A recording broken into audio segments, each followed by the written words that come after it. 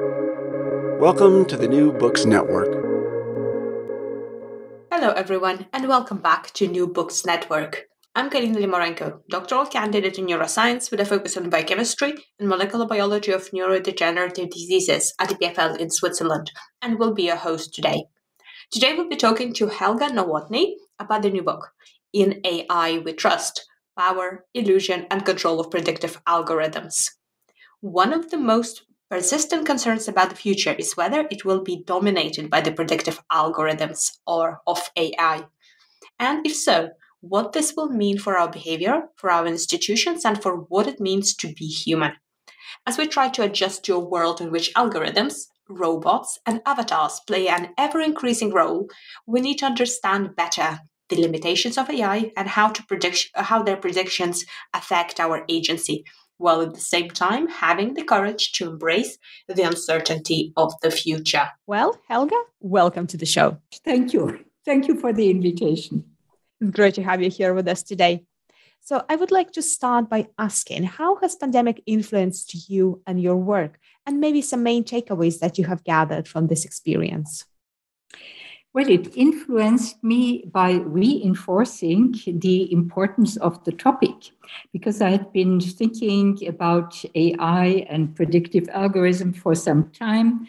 And then when the pandemic hit, I was really taken aback because I felt myself now, in the midst of what was happening.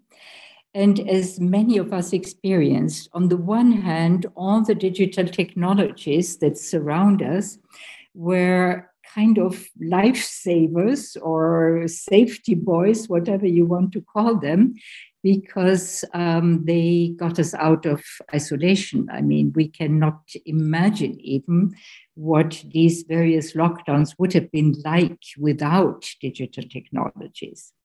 And on the other hand, it showed very clearly the importance of having our bodies in the real world and not just in the digital world. And if you move too much into the digital world, it does something with your body and your body resents it. So this was a kind of interesting personal experience also, working on a topic and then you feel it, the way how it impacts you. Otherwise, like many people working in academia, we were in a very privileged position because we had space at home. We were used to work at home. So this was nothing new for us. And of course, like many others, I also used the time for writing. So from this point of view, I can only say it had its advantageous sides for me as well. But I also participated in a book project that came out. This was Gerald Delanty, who was the editor, Pandemics, Politics and Society. So I was also in touch with other authors, colleagues who were contributing to the book during that period, which made also for an interesting scholarly exchange on what we were experiencing. You yourself, how did you find adjusting to lack of travel, perhaps? Well, on the personal side, because I was separated from my partner for 3 months, because travel was crossing borders was virtually impossible. And so this was the hard part. But then we found ways of filling out travel forms. And, we became rather experts in which travel forms you had to fill out to be able to cross borders. So that was the hardest part for me. Can you tell us a bit more about yourself? Well, let me start with my present position. As you know, I am a professor emerita of ETH Zurich, so not very far from where you are now. And I'm also the former president of the European Research Council. And I remain, of course, very much attached to the years that I spent building up the European Research Council. Unfortunately, as you know, Switzerland is in a limbo now and does no longer participate. I hope that it will be resolved one way or the other, but in a good way for Swiss researchers. So this is where I am right now. I'm also the chair or member of a number of scientific advisory boards. So I keep in touch with the academic world around me. I always have been also interested and engaged in policy work, so this continues. And otherwise, I try to make sense of what technology does with us and what we do with technology. And digital technologies are fascinating from this point of view because it's a very potent and a very rapidly developing new technology that really pervades all facets of our life. It's the personal life. If you think of fitness bands, and monitoring not only our physiological parameters, but also there are algorithms and sensors that try to measure the mood we are in. And from the personal side, you can clearly see how much we accept, appropriate these technologies, but also how they invade our personal life.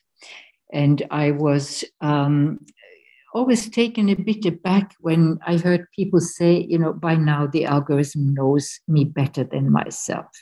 And I thought, no, I don't want any algorithm to know myself better than I do myself. But this is just one example how much it has become part of our personal life. And then, of course, you can clearly see what happens in the workplace, although their developments are still very much in progress. But we can see also how quickly professional work is becoming invaded by algorithms, by AI, how it changes the workplace. It's not just the automation of factories that has been going on for many years, of course, but also the way how science works. We have some fantastic new tools in science. If you think of protein folding, when I think back of my time at ETH Zurich, this was one of the hot topics by one of my colleagues in the natural sciences. So, it's all over the place. And therefore, I find it fascinating trying to make sense. What does it do to us and what do we do with it? The problem I faced is that there is an enormous amount of literature. And the literature I found is divided. You have on the one side all these utopian or nerd-like celebrations. It will solve all of our problems. It's innovation. It's the disruptive technology that we have been looking for, and it will solve all our problems. And on the other side, you have the dystopian camp, if I can call it that, of people who are warning. If you think of Shoshana Zuboff's book, Surveillance Capitalism, that made quite an impact because she showed in detail how much this collusion between users giving up their data and even very intimate data to the large corporations for the sake of convenience. You get services, you get the information very quickly, you get the recommendations that you're looking for, etc. On the other hand, the specter of surveillance, be it by the state, which is always possible, or by companies. And so I had to find a way not to fall into this trap of a polarization, the utopian views and dystopian views, because I think we have to overcome this kind of dichotomous thinking. So this was where in a way where I started. Then I went to conferences, I talked to people working with AI, etc. And then I got really fascinated by predictive algorithms. And since I have been working before in my previous professional life, I've been always working on the topic of time and the future and how our concept of the future changes. So this became one entry point. And the other entry point, which is somehow connected with this, is the topic of uncertainty. I wrote a book just 5 or 6 years ago, The Cunning of Uncertainty, where I tried to deconstruct uncertainty. And, it's not just something that we have to be afraid of, quite to the contrary. We have to learn how to live with uncertainty, and it has many positive sides. So this all came together. And then I started writing, and the pandemic helped me in having time to concentrate and to focus. So your latest book, In AI We Trust, Power, Illusion, and Control of Predictive Algorithms. So you already explained how you approached it. So what did you want to achieve in it? Well, I wanted, as the subtitle says, I wanted to show where does its power come from? Why do we allow it to have this power over us? But then also, of course, thinking about the illusions that we think we can now control, better our future, that we can predict, or our future is predicted for us, and of course how to manage it.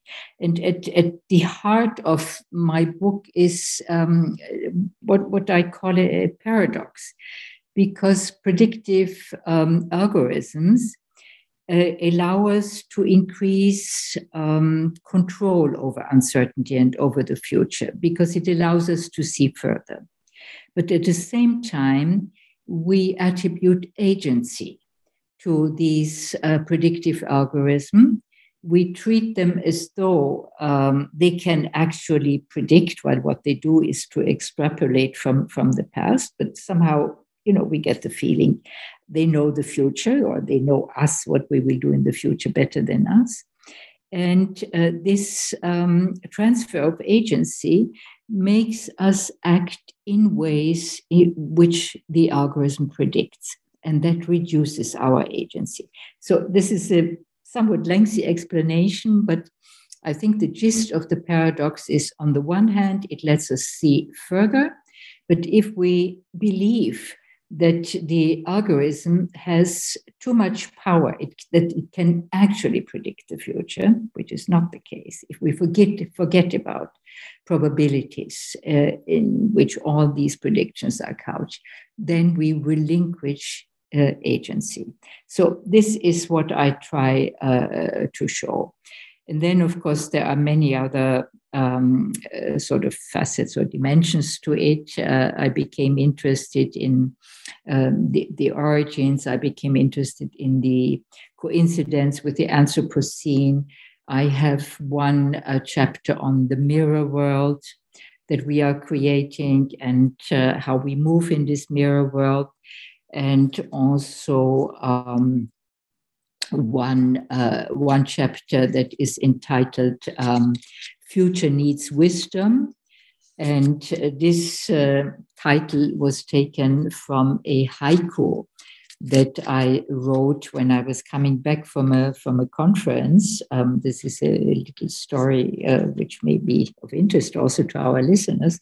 This was a conference where the organizers decided to have an AI write haikus for the different breakout groups.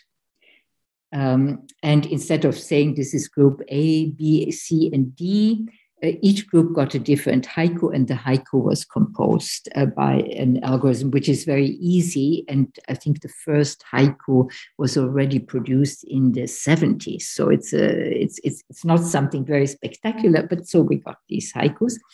And my haiku did not make a lot of sense to me. So on my way back, I was sitting in the plane and I thought, well, I also want to write a haiku. If the AI can do it, I can perhaps do it better. And the last line of my little haiku was, "Future needs wisdom." And this was a line that somehow stuck with me. And then I made it the title of a chapter where I speak also about ethics and things of this kind. So this is a very brief overview of what the book is about and what it contains. So let's delve into some of the concepts that you cover in your book. And let me start with the easiest one. So what is an AI? Well, I use digitalization, AI, machine learning, deep learning, neural networks as a kind of umbrella term. So there are, of course, the technical definitions. We don't have to go into them. But I think the way how I treat it is as an ensemble where it all comes together. We need infrastructures, digital infrastructures for it to make to work at all, to be able to operate. We need computational power. We need ever more sophisticated algorithms that need to be trained. Some are not trained and learn by themselves, but others need to be trained. And for this, we need data. So the three most important components are data, algorithms, and computational power. So the question is, how fast can an algorithm come up with solutions that you have to predefine? Of course, you have to tell the algorithm what kind of solutions you're looking for, but you need data. And now there is an enormous amount of data available of different kinds, etc. And I'm, of course, particularly interested in the kind of data that come from the social world, from the way how people behave, the kind of data they give to the large companies, and how this acts upon us and makes us then behave in certain ways, where these algorithms and their predictions can become self-fulfilling prophecies. And then people start to behave in the way how the prediction tells them to behave. And this is a well-known phenomenon in sociology. It's known since the 1940s of the last century. And now, we are surrounded by these algorithms. And so what is AI? I would say, it's a very powerful technology that is made up of these different component parts, data, computation, power, algorithm, and of course the people who design and operate them. Let's not forget them. It's not technology, it's never technology alone. And it's people, and there are users, there are owners, there are companies, there is the state. And when we speak and think about ethics, the question of regulation comes up: who regulates it, etc. So it's a kind of very complex ensemble. And more we understand that it's a very intimate dance between humans and technology as we move forward, isn't it? Absolutely. And the word dance is a very nice way. The question is, who sets the music, who sets the tone? And with the dance, you have someone who leads, someone who follows, but you also have creative forms of dancing. So the term I use is that of co-evolution, because I think in the long term, we get more and more into some kind of entanglement with these technologies. I mentioned already fitness bands. So, there are people who go to sleep with them, with the sensors, and they never think they should let the sensors off their bodies at some point. So it's this kind of intimate relationship that they enter. But we also have the kind of co-evolution, if you think of robots, and robots are not only the ones, the social robots that look more or less like humans, or they want to try to look, but they should not look too much like humans. But also there are tiny little robots inserted into our bodies, for instance, to deliver drugs to organs, etc. So all this is part of how we incorporate this technology into our body on the surface, but also in our body and, of course, around us, if you think of the environment. And by now we have very powerful sensors in satellites, in drones, etc., that are able to monitor. They are also able to kill, as we know. Autonomous weapons is one of the most dangerous developments in this field. But we can also use them to look, for instance, how far has deforestation progressed in certain parts of the world, etc. So, so it's in us, it's with us, it's between us, but it's also in our environment. And this is why I speak about a co-evolution. And it's an open-ended process, like evolution is open-ended. So how does the digitization differ across the world? Do some cultures have it in slightly different ways, how they perceive it? Yes, I mean, one striking example is social robots in Japan. Japan started very early in the field of robotics, and perhaps because they were one of the earliest society that was an aging society, so the society not reproducing themselves. And since Japan is not an immigration-friendly country, so the aging society was felt very early on. And there are various ideas why in Japan these robots are accepted socially. They are treated as something in the middle between a member of the family and the pet is a member of the family, etc. So this is one cultural exception. While in many other cultures, people hesitate.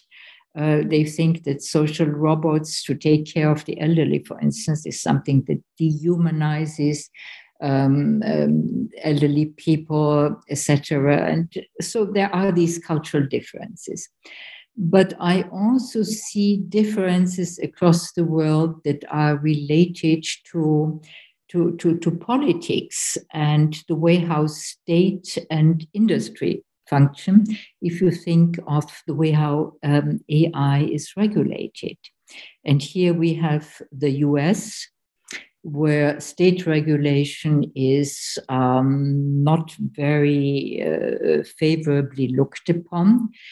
You have very strong lobbies against state regulation with the argument this stifles innovation. So it will, undermine also the dominance that American companies, the big ones like Microsoft, Google, etc., have in the world. You have China, where the state sets the rules and the state regulates everything, including facial recognition, etc., social credit that still does not quite work the way the government wants it to work, but nevertheless.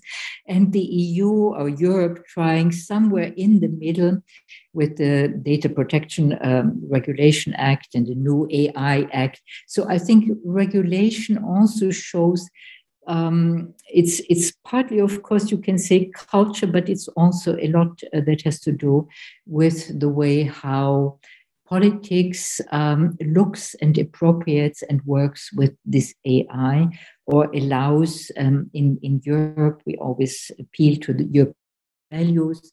So facial recognition is looked upon as something that is to be avoided, etc., and a more liberal or libertarian economic attitude that you find in the US. And what are the bigger ethical debates that surround AI?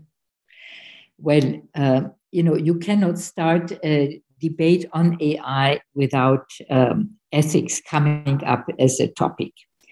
And everyone thinks that ethics is the solution. The problem is we don't have an agreement on what kind of ethical AI we want, what is technically feasible, because it's not so easy, but also how it will be implemented, updated, etc. And there was an interesting study that was done by a group at ETH Zurich, looking at official documents, almost 100 official documents, half of them coming from governments on guidelines for ethical AIs, and the other half by corporations. And what was found that you had no agreement in these almost 100 documents which principles make an AI an ethical AI. And the one principle that came closest in something like 50 or 60 of these guidelines was that of transparency. But it shows the enormous difficulties. We all want an ethical AI, but it shows the difficulties. What do we mean by transparency? How do you make sure that transparency can actually be embedded and technologically embedded, which is, of course, otherwise it's useless, can be monitored? And then, as with every regulation, you always have the problem, how do you update it? Because the technology becomes more sophisticated, the technology can circumvent what the lawmaker or the ethicists want. So we have an enormous ongoing debates there, which of course is necessary. But on the other hand, we have very little agreement, and we have not made that much progress, I would say. And this is why I came up with this idea, maybe we need wisdom. And by wisdom, I mean that we have to look much more into the social context in which the AI is being used, for which it is being designed, where it is being used, and also the way how people use it. So it sounds like it's a matter of really differentiating of what kind of performance AI is built for. So, for example, if it's manufacturing or social robot or cleaner robot, they would have different sort of approaches to how they can be regulated. Absolutely, absolutely. And this means to go into the social context. And this is the kind of attitude, the ethos that I think needs to be adopted if we want to, be able to somehow come closer to the feeling we can put at least some of our values, some of the ideas that we have, what should be done, what should not be done, into this technology, rather than just letting it run wild. or let the big companies decide on what they deem to be acceptable or not. So what are some AI developments that really excite you nowadays? Well, I follow very closely developments in science. And there, I think, it's great. And if you think now of the James Webb Space Telescope, it's just amazing what we are able to do to send this telescope to look for the origins of galaxies millions of light years away.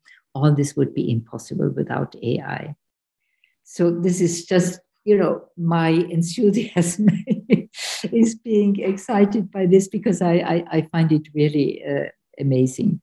But closer to everyday concerns, what is interesting is also the way how people try to find their own way, and here you have youngsters who are enthusiastic about the technology, but at the same time, some become critical. We have all these ongoing discussions about fake news, the social media, etc., where fake news per se are nothing new, but they circulate very widely. So all these are, let's say, ambivalent, developments that make life challenging, interesting. And I think it really poses the question to us, how are we redefining what makes us human? So where do you see field progressing from here? Well, going the progress that I see on, it's the development is really a very fast development everywhere, and it's difficult to make any predictions, as I said, but where I see and I hope that AI will be able to support efforts is in the area of the environment and climate change. We need good models, and here AI can help us in order to understand better these very complex systems. If you think of the interactions between atmosphere and oceans and how they impact the climate, etc. So here I would say it's an enormous field in which where AI is very much needed and where we face enormous challenges and urgency to do something. So this, I would say, is something that I hope that we will have a good use of AI in this area. So do you think we also need a better education of people about AI? Definitely. Critical thinking, how to use it, and critical thinking in terms not just of understanding, because technology can be understood only up to a certain degree because it's in a black box still. But for young people, I think it's important to teach them how to ask critical questions and critical thinking.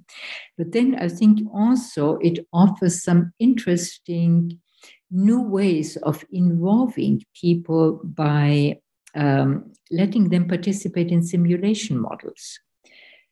Simulation models make predictions, but the predictions are based on the assumptions, what if? And this is something that everyone can understand. You make certain assumptions, they can be very simple, and then you see what will be the outcome. And this is something that you can bring to people, down to the everyday level, if you have, in urban design, or if you have questions about the environment, a little bit of citizen science in this direction. You can get people to understand, given certain assumptions, you will have certain consequences. You never will know all the consequences, but certain ones you can see with certain probabilities. And I think this would be a very important educational tool also, both in schools, but also for people, everyday life, where you can find out, well, what if? And many people, we see this also now in the pandemic and all the discussions about vaccinations. Many people don't understand what are probabilities. Yeah.